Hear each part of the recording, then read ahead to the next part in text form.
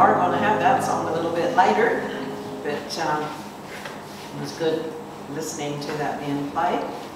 We usually have our time of prayer just before the service, and we didn't do that this morning, so how about we just start with some prayer that maybe if you'd like to pray for something this morning as we begin the service. If there's something you'd like to pray, I'll begin and we'll have Pastor Lindsay finish in prayer, but if anybody would like to pray as well.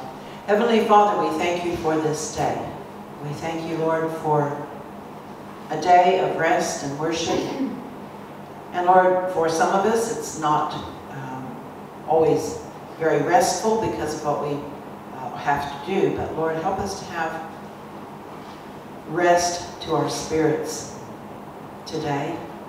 And help us, Lord, to be able to also find time to rest our bodies and our minds and to be able to be refreshed for the week ahead. We pray, Lord, that you would speak to us through your word today. Say what you would like to say to each one of us, we pray. Thank you for each one that is here. Be with those on their way. We ask in Jesus' name. Amen. Heavenly Father, I just lift you up today and want you to know. This is the journey for Don and Sherry Floyd. They are missionaries up in PNG. Now, if I can't pronounce some of these words. Truly I tell you, if you have faith as small as a mustard seed, you can say this to the mountain, move from here to there, and it will move. Nothing will be impossible for you. That's found in Matthew 20, verse 7. When considering long-term missionary service, it's likely that anyone can be intimidated by the thought of the next 10 years plus. A lot can happen in a chunk of time. Just one small faithful step at a time. Even faith, as small as a mustard seed, can bring missionaries to a place of fruitful reflection. For global partners, missionaries Sherry and Don Floyd, it has been the small, faithful steps that have brought them to their current stage of life, serving in Papua New Guinea. From small beginnings to just 6 weeks into marriage, to experience the faithfulness of God's time and time again as they prepared to send their youngest son off to college about 30 years later. Their story demonstrates a deep understanding of this mission that matters, a love for the PNG friends and community, and a commitment to what God had called them to do. Both Don and Sherry grew up around mission-minded people and felt called early on. Sherry's journey into a long-term missionary service took flight during the summer cross-culture internship in PNG, where she experienced miraculous confirmation. I prayed on a Monday that God would open my ears to hear what people were saying in Tok Pisin. And that would open my mouth to start to say the words, and by that Sunday, I could hear and speak the language she encountered. Sir Don grew up in Australia. His grandmother serves as a missionary in Tonga, and his mother served as a missionary nurse in PNG.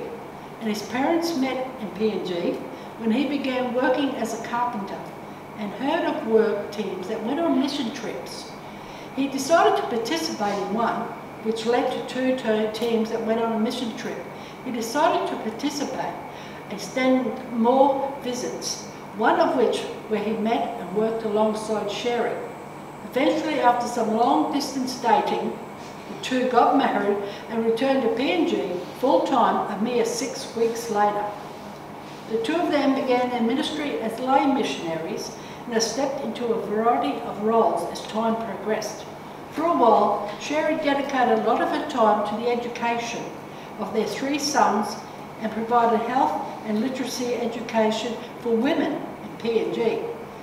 5 or 6 years ago, as the tradition to become empty nesters rapid approached, she said she heard God start to speak to her about completing a course she needed for ordination. Along with completing these necessary courses, she also obtained a Master in Adult Education and is now working at the Wesleyan Bible College at PNG. At the college invitation, additionally, she began her journey as the Pacific Southeast Asian Region Director nearly 1 year ago. As she had stepped into leadership within PNG, she said the transition had gone smoothly. I wonder how it would have been because they know me for a long time. They think of me as their kid because they knew me before I was married, she explained. I also am well aware of the women being second-class citizens in this culture, and I wonder how that would be too.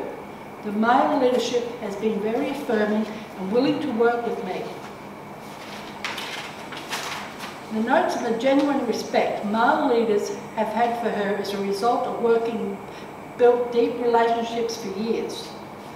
Don's journey began at the maintenance guide. He had led him to teach practical classes such as computer skills, building and carpentry classes at the college.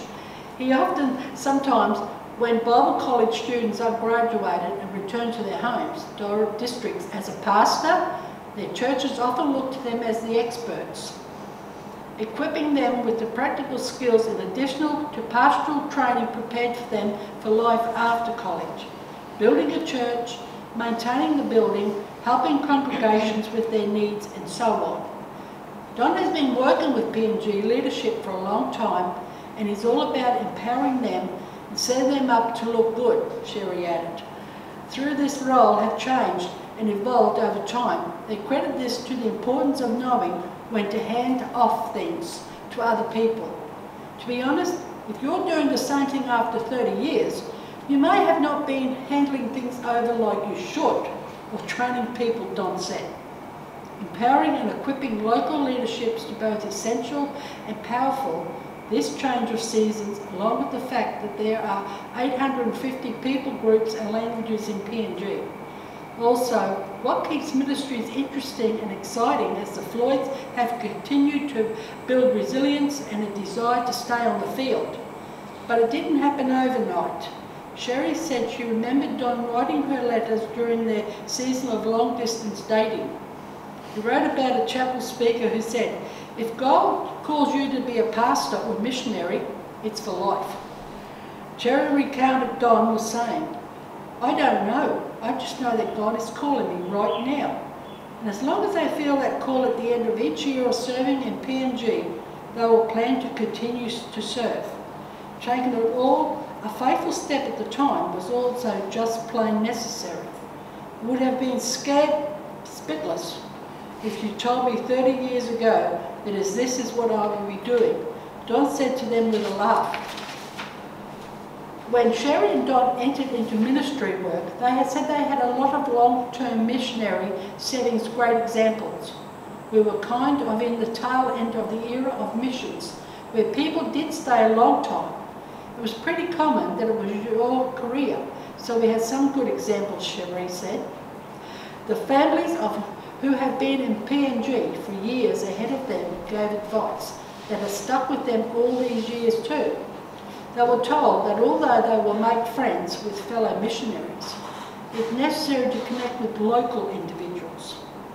A fellow missionary told them, "At the end of the day, missionaries come and missionaries go, but the PNG will always be there.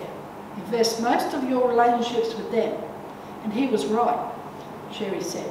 Now they have a big church, family surrounding them. None of Sherry and Don's journeys would have been possible without remaining faithful and devoted to what God was calling them towards. They continue to grow, to learn, and to respond to the call God had placed on their lives. And there are so many exciting things yet to come. Tau Paisen is a widely spoken language in PNG. Thank you. John 1 to 14. The elder, to the beloved Gaius, whom I love in truth. Beloved, I pray that you may prosper in all things and be in health just as your soul prospers. For I rejoice greatly when brethren come and testify of the truth that is in you.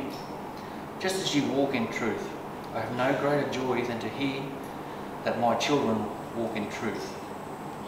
Beloved, you do faithfully whatever you do for the brethren and for strangers, who have borne witness of your love before the church.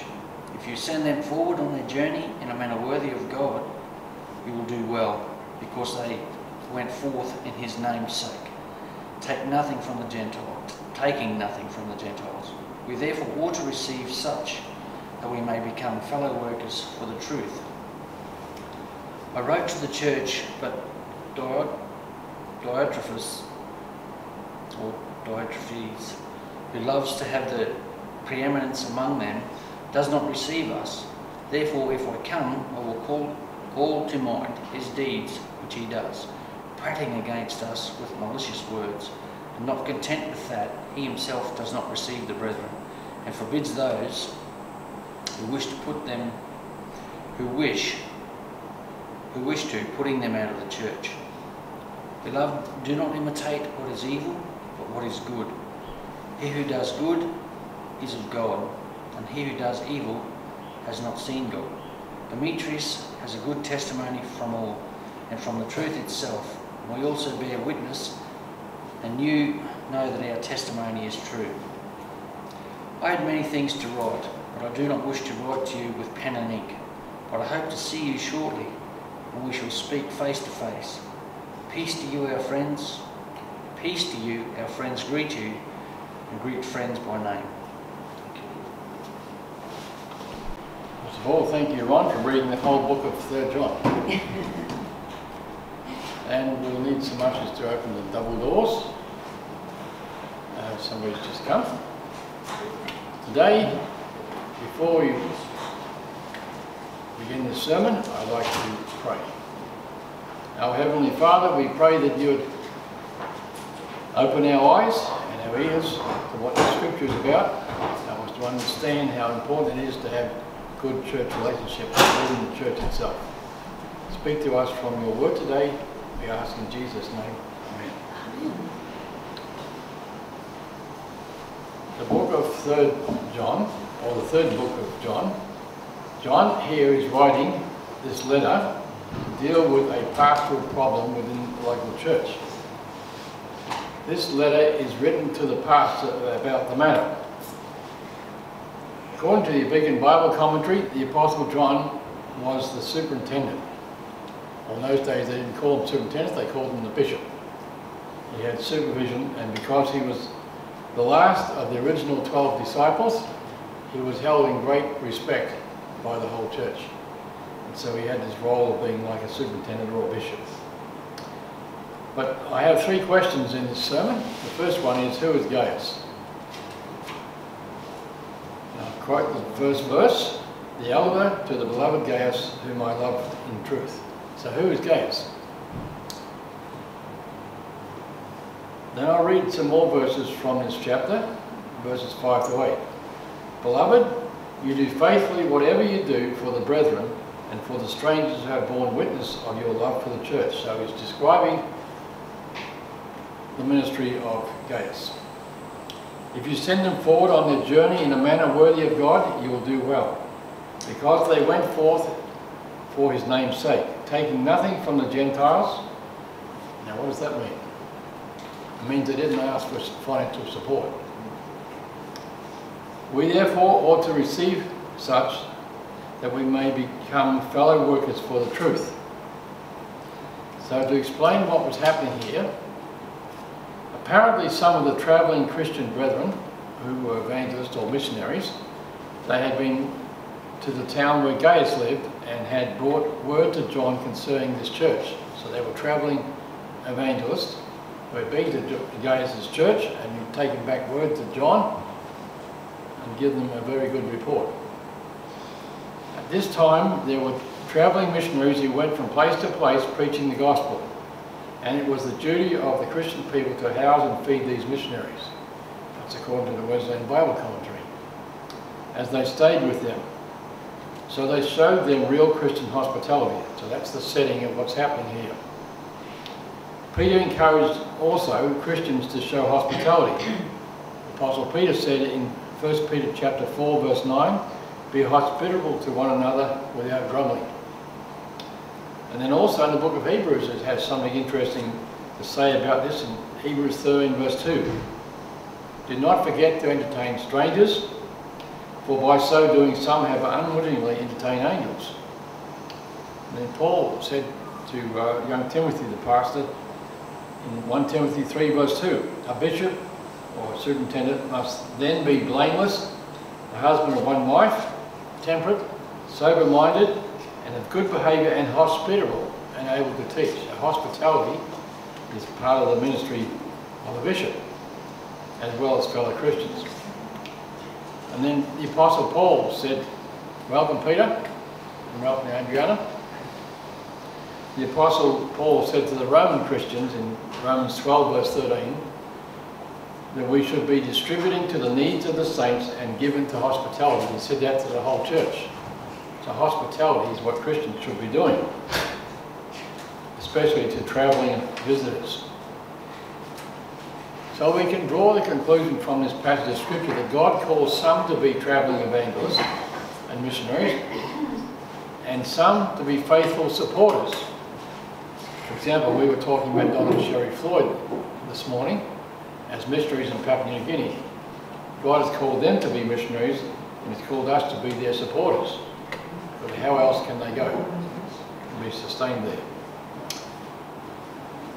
Although there are several men of this name Gaius in the New Testament,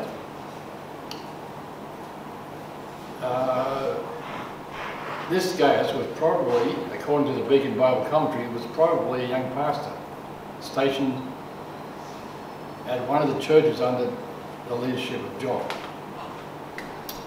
And so Apostle John is writing to one of the young pastors.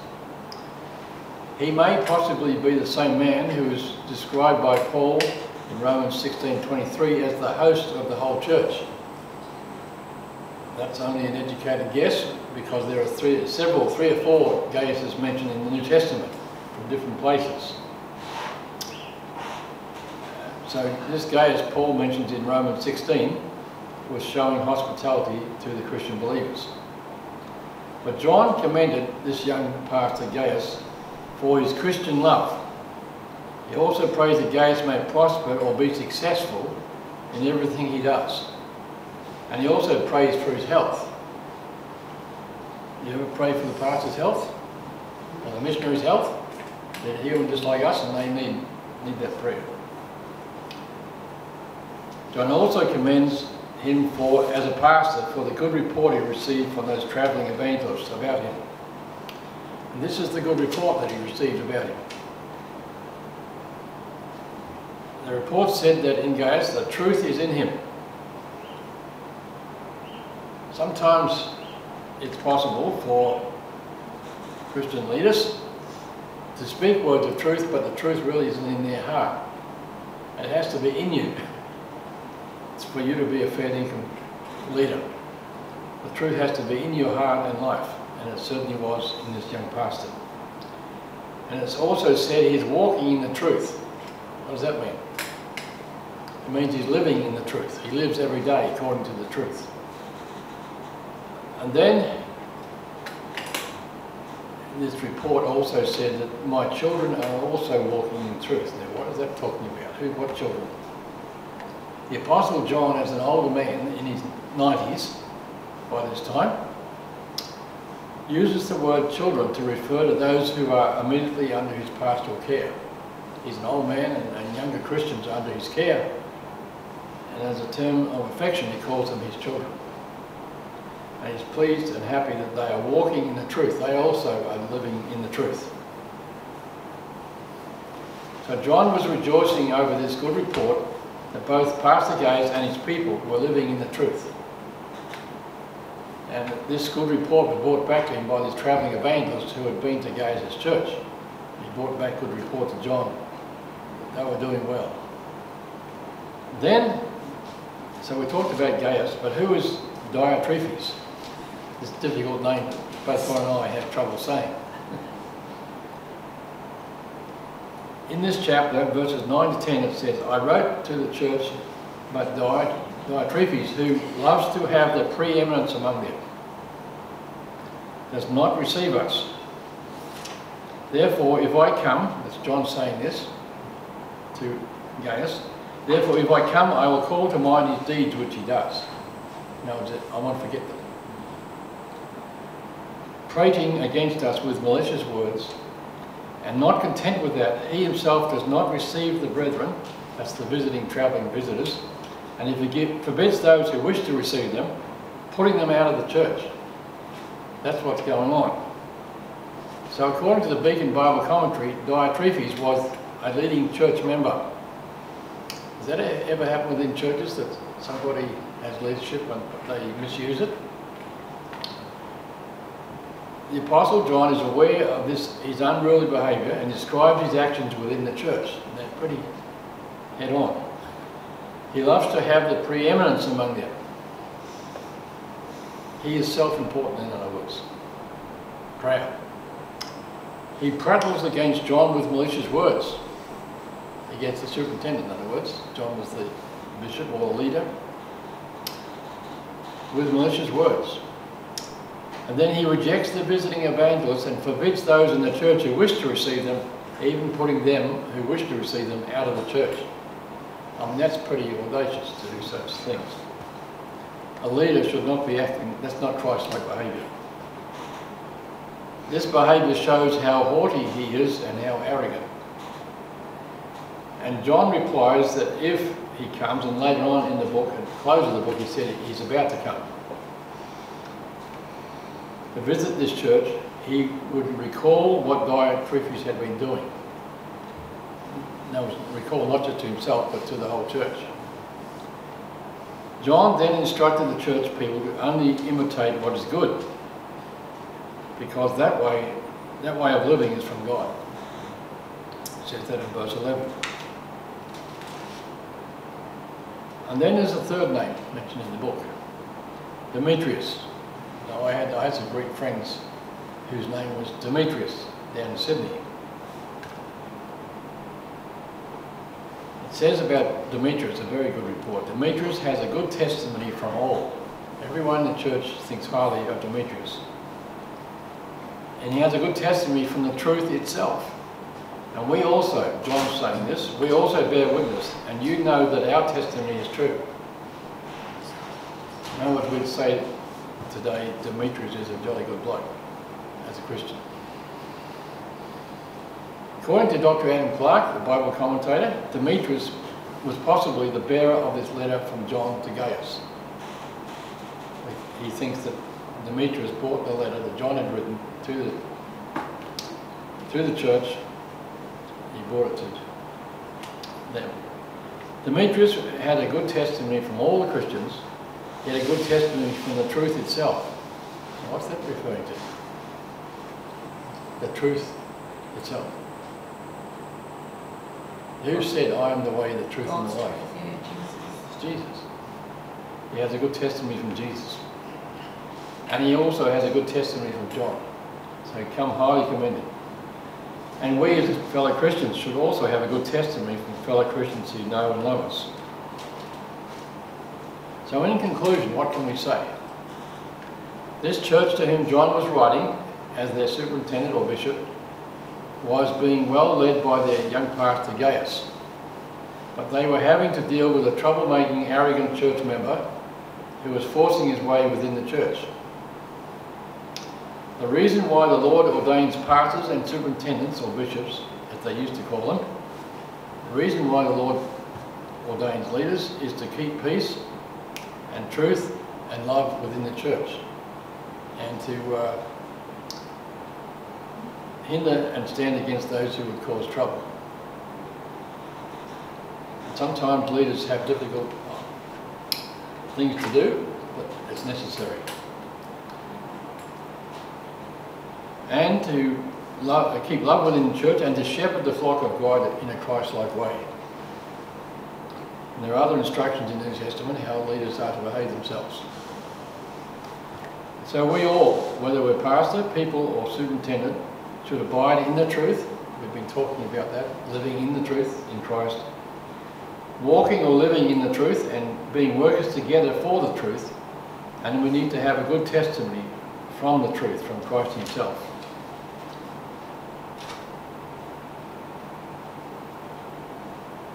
In verses 3 to 4, John says, I rejoiced greatly when the brethren, the visiting missionaries, came and testified of the truth that is in you, just as you walk in the truth.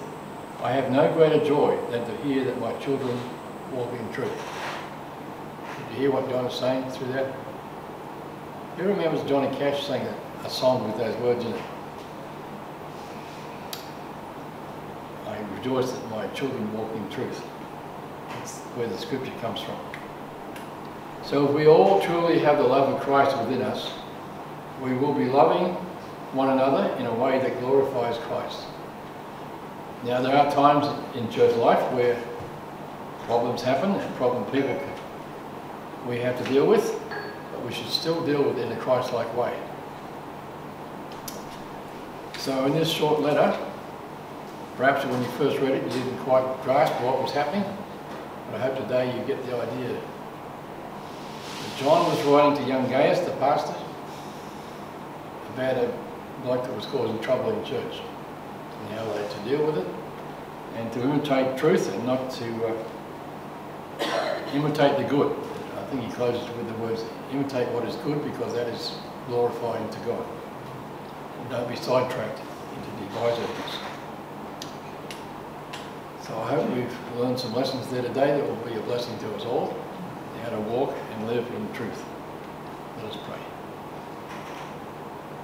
Our Heavenly Father, we thank you for this short letter that John wrote to Gaius, the young pastor, and the instructions he has in that. We pray that you'll help us to always live and walk in the truth and to always keep close to you, Lord, so our attitudes and our spirit will be sweet like it should be. And help us, if we have to face conflict, to know how to handle it in the Spirit of Christ. We pray in Jesus' name. Amen. Pastor Joe's going to come and lead us as we sing our final hymn, number 202.